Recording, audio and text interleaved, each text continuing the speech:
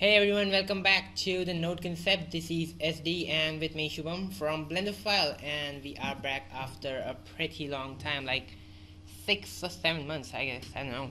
We are really busy. I know it's lots of work going on around here, and in the meantime, Raj Krishnan Ghosh from Blenderphile, he took over, and now he's busy again, and I am free. We two are free for like 5 days, I guess. So we'll try to use the max of it to make the videos you need to complete the node concept. So today we have is the vector math, and yeah, this is a very, what do you call that, theory kind of thing. Yeah, theory based node, so we need to go a lot into Paint and back to Blender.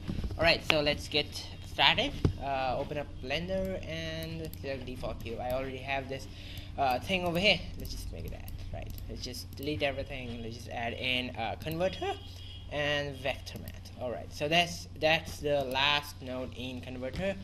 It was left for the future because it has vector things. So now as we have started vectors, we'll be going for it. We have done the mapping node, I guess. Yeah, we have done the mapping, and next comes is the vector math. Alright, so once we add the vector math node, you'll see there are 3 inputs, not inputs, 2 inputs and 1 operation, and it gives a vector output and a value output, right?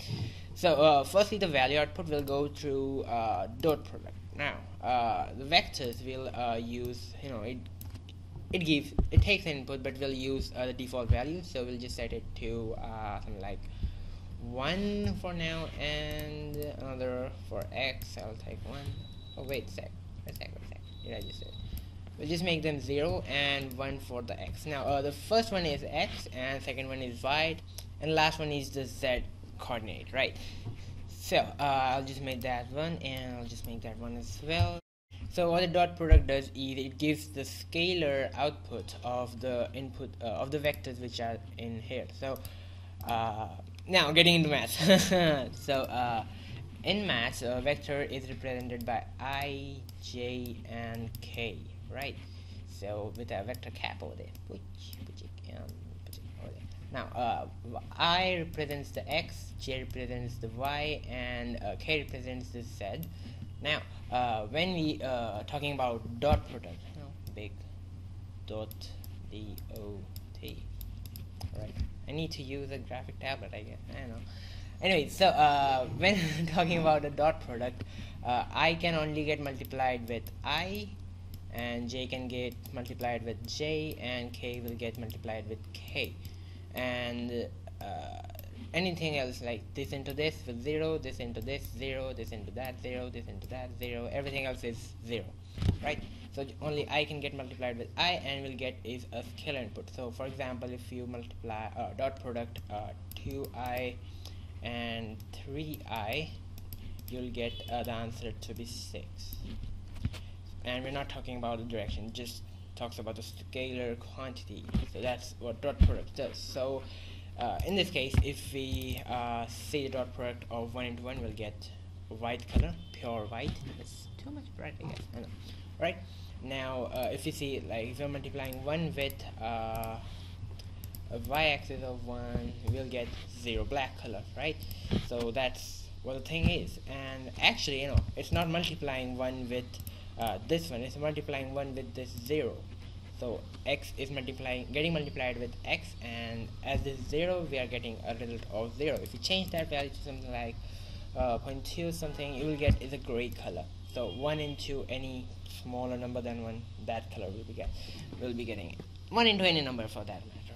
It doesn't matter much. Alright, so that's what the dot product is. Next we'll go to add. Now let's just add. Now it's a vector. What it does is it adds the vector. Now the way vectors are added in here is alright. So the way vectors are added is the x-axis, that is I coordinate, gets added to itself, and y gets added to y, and z gets added to z. So for example, if you have a vector 2i and 3i, so the sum will be equal to 5i.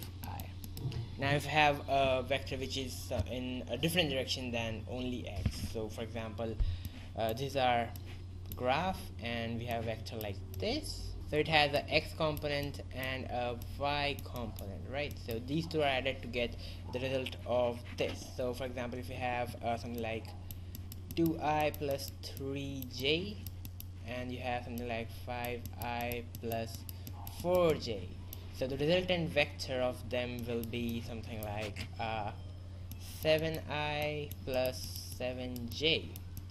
So that's the thing, and that will be represented in Blender with a color, which the way the colors are denoted. So the x is denoted by red, y is by green, and z by blue. You can see these three arrows over here, right?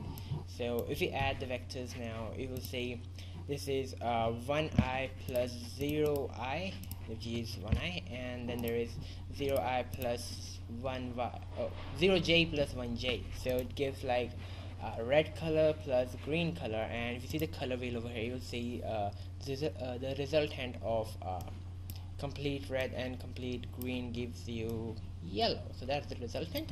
So this is how add is working. So you can just always keep experimenting with them. I'll just change the values and like from 1 to like it's just lagging a bit, 0.3 and 0.1 maybe, and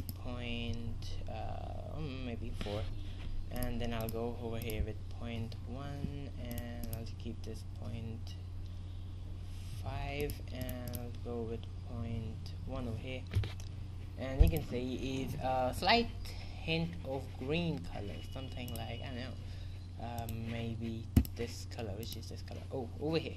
That's the resultant of the three vectors. So you can see that's how addition works. Similarly, subtraction also works. So I'll just make them 0, and I just made them 10.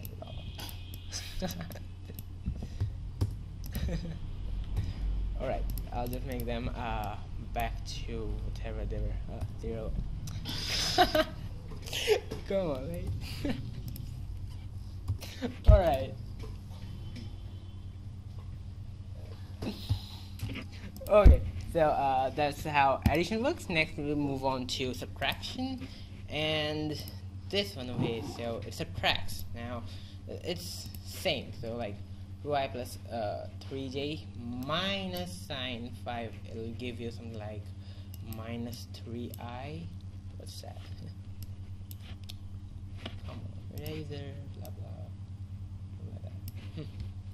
So it gives you minus 3i and minus 1j. So we'll just make it minus 1j. So that's how it works, right? So back to Blender. So we are subtracting 1 and minus 0. So it gives red color, doesn't change anything. And from 0 to subtracting minus 1.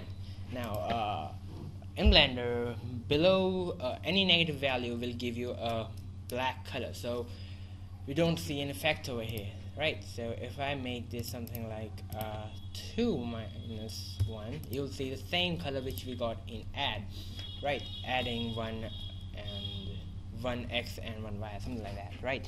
So that's how subtraction works. Same thing as addition, right? Next we move on to average. What it does is it adds them up and divides it by 2, because we have only 2 vector inputs, something like that, right? So for example, if you have 1 over here and 0 over here, 0 over there, right? So we got you go 0, right? So we have this yellow over here, and if you change that to add, you'll see it's a brighter shade of yellow, so the value over here changes. So if you see, I'll just show you. See this color, this has a value of 1, right? And if you make that average, and now if we pick on the color over here, you'll see the value is very slightly lower than that, right? So that's the average of them. That is what average is doing. It's taking out the average of the vectors which are given input over here. Next is the dot product. We have done it already. And then the cross product. Now this one is one interesting thing over here, right? So the way cross product works is it can't be shown in 2D dimension. I don't know. Let's just say we'll take a red axis. Oops. Let's just say this is our x-axis. Then we have our green colored y-axis over here, right? And then we have a blue colored z-axis coming in this way, right? So this is kind of the xz plane, xy plane, and yx plane, right? Now the way cross product works is you multiply I with j, and you'll get k, right? So it's multiplying two directions and getting a direction which is perpendicular to the initial vectors, right? So if we multiply j with k, we'll get I, and if we multiply k with I, we'll get j, right? So that's how it works. Now if we multiply it in the reverse order, we'll get minus value. So j into I will give you minus k, k into j will give you minus I, and I into k will give you minus j. And in Blender we will try to avoid the negative values because it will give us a black color, right? So similarly, if you see a vector in this plane and it's having a cross product with this vector, then we have a perpendicular, the resultant will be in this direction, perpendicular to the y-axis. Perpendicular to the xz plane and parallel to the y-axis. So we can show you over here, right? So this is 1 on the x and this is 1 on the y, and the resultant is a blue color. Blue color, which is denoting the z-axis. So you can play around with that. Now if I multiply this with 1 in 0, and this I'll make 1, and this I'll make 0, you will see the green color over here. The red color over here, because y into x is giving you, y into z will give you x. Sorry, it's a bit confusing. You'll get the hang of it over time, right? So that is how the cross product is working. If you have multiple numbers, and then it will give you multi-direction. No, it will give you the perpendicular to that plane. So you can see the difference of the color, the change in the color. I don't know which color is that. Some direction. You can study them for years, and you'll get the idea how it is working, right? Next is a drink of water.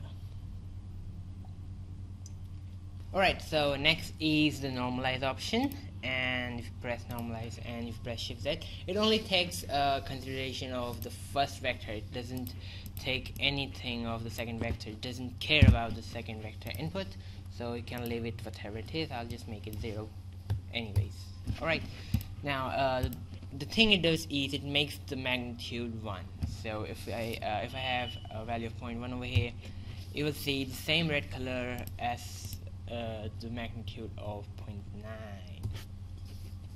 So that's the thing. It just makes the magnitude 1. Whatever value put in here, it will make it 1.